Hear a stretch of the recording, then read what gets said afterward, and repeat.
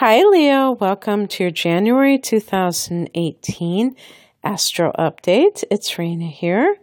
So, Libra. Well, there's going to be a lot of emphasis on the fourth house of home and family in the sign of Capricorn in January. And this is typically the case anyway, but there are two more players in this, and one of them has been there for 10 years, actually, in the form of Pluto transiting the fourth house. Now, in 2008, Pluto entered Capricorn. So I want you to reflect on the last 10 years in terms of your home life.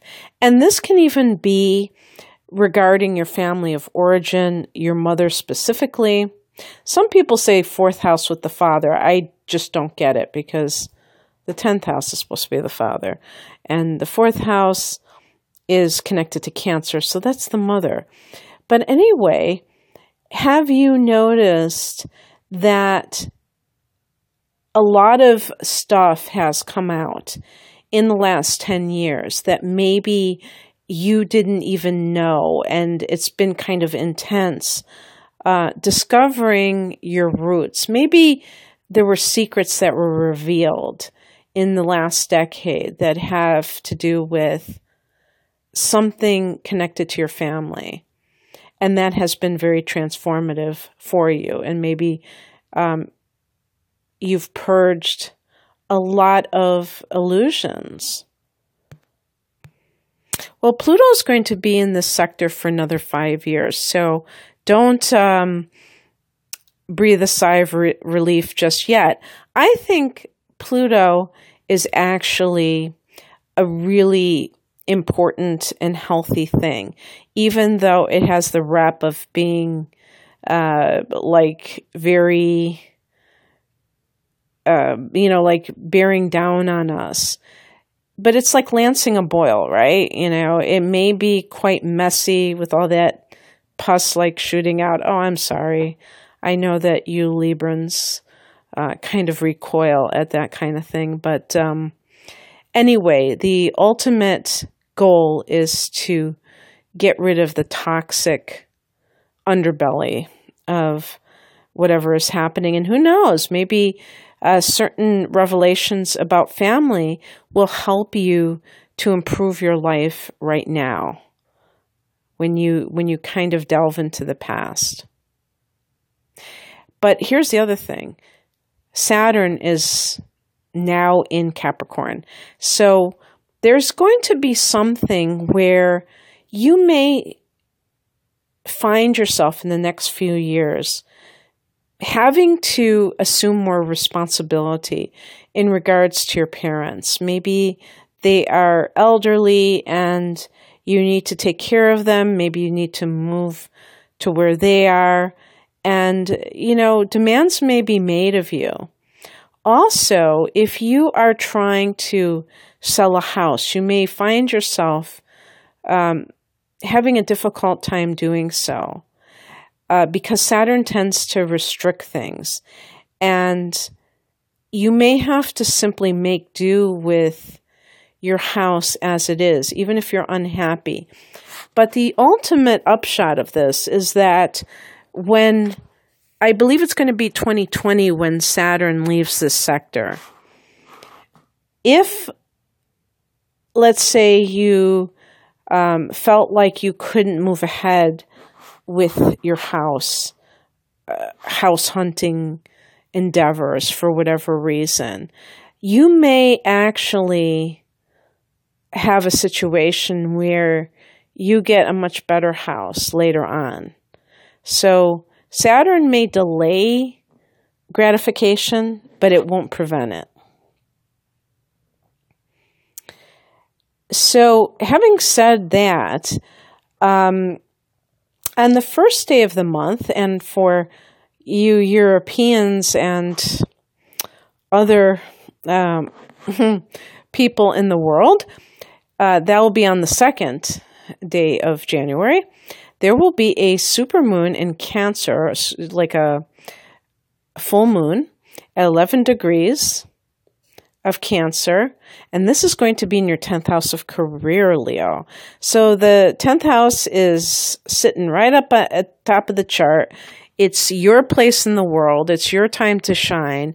And in some cases with a full moon, there can be an ending. If you're of a certain age, you may just say, I'm out of here. I'm 65 years old or I'm 62 years old, and I'm done with this place, and take off your work clothes and, turn in your resignation and start retirement. For some people, you may have recognition. Sometimes a full moon can bring the attention on you and accolades on you. So that can actually be a time where there's career advancement, because it's like a culmination of your efforts.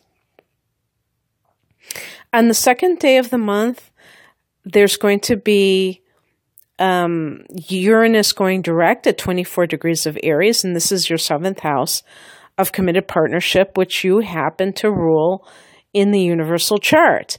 Now, here's the deal. When this happens on the 2nd, this means that all the planets are direct. And so now you have the green light for things to, if you launch anything, there's a better chance of everything running smoothly. We have the months of January and February to be free to do this. March is when things start to get a little hairy, because first Jupiter retrogrades and then Mercury at the end of the month. So if you've been kind of waiting to launch, you might want to consider this month. And talking about the effect of Uranus direct in the 7th house, you may have been experiencing, if you're married or otherwise committed, Libra, that there have been a lot of strange and unpredictable things going on with your marriage, specifically with that other person.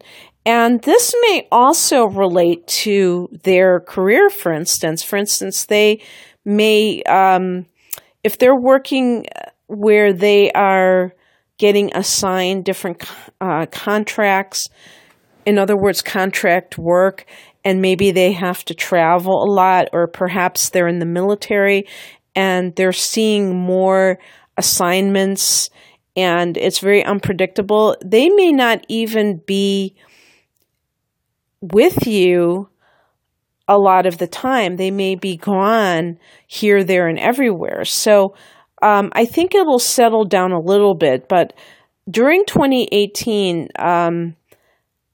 not sure, I can't give you the exact dates of that, but Uranus is going to go into the next sign, which is Taurus, and that'll be your 8th house, and then it's going to dip back into Aries again until finally staying in Taurus in 2019. So you're not going to have to deal with this uncertainty much longer, thankfully.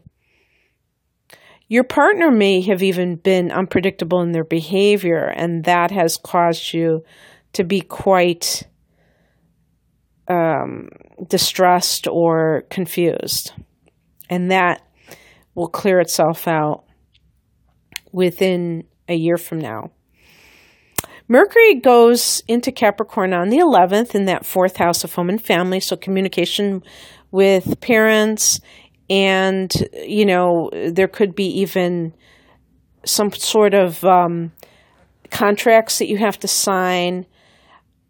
So before this date, before the 11th, Mercury is going to be in Sagittarius, and this is going to be in your 3rd house. And this may be more of an intellectual transit in the 3rd house, dealing with internet issues, if that's how your career aspirations go, or your interest, maybe you're researching these kinds of things, or that you may be looking into getting training for yourself in some area. But then on the 31st, Mercury goes into your 5th house of romance and creativity. So you're also having Venus going into this sector on the 17th. So Mercury goes there on the 31st, Venus goes there earlier. There may be someone that you have your eye on and you are crushing on, but maybe you don't really start to seriously talk to this person until around the 31st and going into February. And on the 16th of January, there is a new moon in your 4th house of home and family.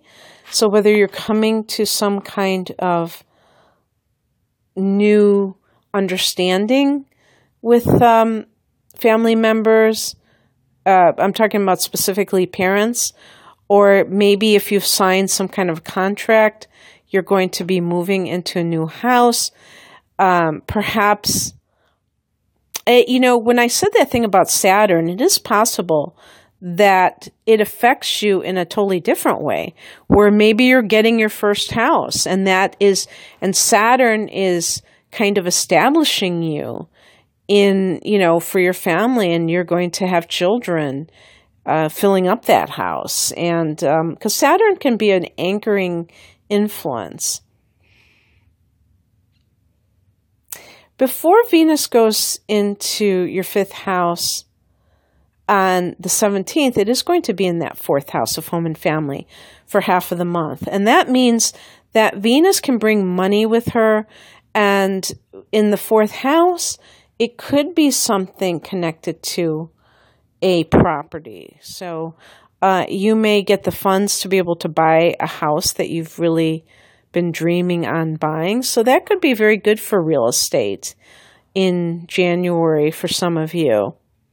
Mars goes into your 3rd house in Sagittarius on the 26th of the month. That means that most of the month in Scorpio, we're looking at Mars for Libra being in your 2nd house of earned income. And this makes you very driven to earn money. Again, could be associated with purchasing a property, perhaps. And you need to get that down payment, and you're still kind of like short a little bit, and so you work to achieve that. You're really hustling. You're trying to make money, and you have a lot of energy at your disposal to be able to do that.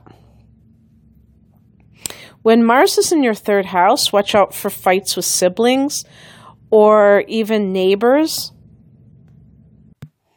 If you have moved, you might be like, I was thinking of Gladys Kravitz on Bewitched, where you're sticking your nose, you're getting very aggressive in your neighborhood, and like you've moved into a new neighborhood and you're just trying to run the show. I hope, it's funny as I get older, I'm making these references that I'm curious if I'm ever going to be in this place where nobody knows what I'm talking about because everyone's younger than I am. But the other thing that Mars in the 3rd house can do is make you very, like, let's say you did move, you might just be roaming around the neighborhood trying to get familiarized with everything that's available. The 3rd house can be your local environment as well as your siblings and what else is the 3rd house? And of course, communication. And you may be very involved in something. Maybe you have an internet project. You're trying to build a website and you're just throwing everything at it because you want to get it done and you're very busy or something along those lines. So very interesting for you guys. And I hope that you enjoyed this, Libra. Oh, you know what? I forgot about something. You're actually on the 31st going to have a blue moon lunar eclipse in Leo. at 11 degrees of Leo in your 11th house. So that 1111 number is kind of coming up. And the 11th house is the house of hopes and wishes, the luckiest house in the zodiac. You did have a solar eclipse here back in August. So now we're talking about a lunar eclipse. Maybe there was something you started back in August that you wanted to achieve a certain goal, a long-range goal that just is your heart of hearts. And maybe this is the time that becomes realized, Libra, at the time of this blue moon lunar eclipse.